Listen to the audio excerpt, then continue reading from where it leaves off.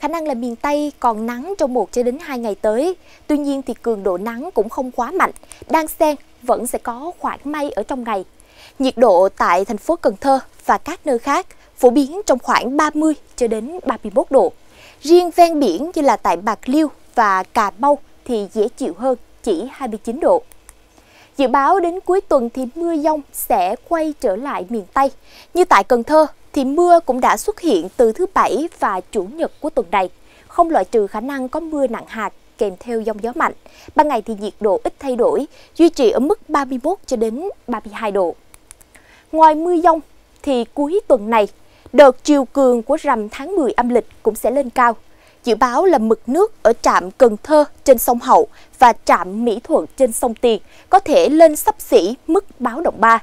Nguy cơ cao là sẽ xảy ra ngập úng ở các vùng trũng thấp và ven sông. Về diễn biến thời tiết trên thành phố đảo Phú Quốc, dự báo hôm nay trời vẫn sẽ có nắng nhiều, buổi trưa nhiệt độ khoảng 31 độ, chiều tối thì mưa rào nhẹ và sẽ dứt nhanh, ít ảnh hưởng đến các hoạt động ở ngoài trời.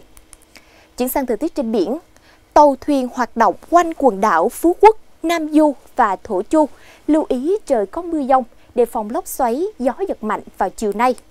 Còn tại quanh Côn Đảo thì ngoài mưa dông dễ kèm với lốc xoáy, gió còn mạnh cấp 5, cấp 6, giật cấp 7, cấp 8, biển động.